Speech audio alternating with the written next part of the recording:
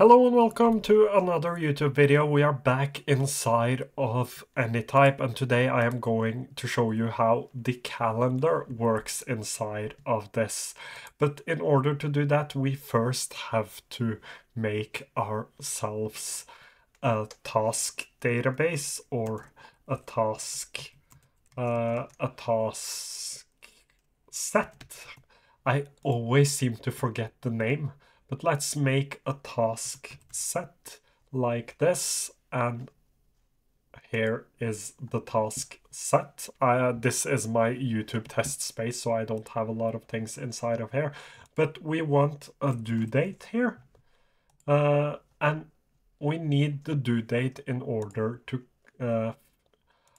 to use the calendar properly. Let's say we want this done by the 28th of December and this by the 24th. It's Christmas. Anyways, this will be called tasks db, and we need to create ourselves a new view, and you can easily do that by going here, pressing the plus and changing the layout to a calendar. As you can see, it is now grouped by last modified day, but I want this to be grouped by due date. You can also choose last open date, creation date, or whatever you want to, but I want it to be grouped by due date. So the way the grouping here works is actually quite simple. Every date relation, which is a property like this one, every date relation you create inside of here will be shown whenever you go into the calendar to change up the view.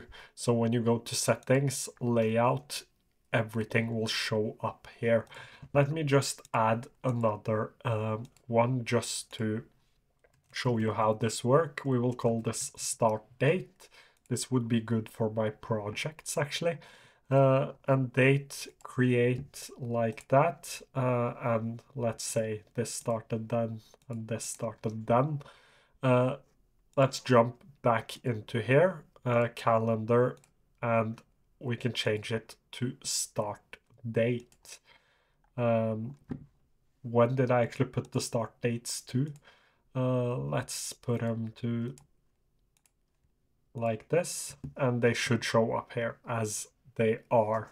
Both of them are showing up here.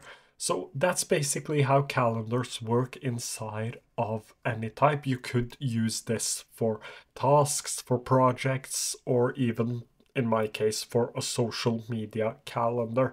The Anytype team has done a great job this year. Hats off to them, and I'm really excited to see how this keeps developing. Thank you so much for watching today's video. If you haven't done so already, please do subscribe, and if you're looking for more Anytype content, I have a whole playlist on my channel for you to watch.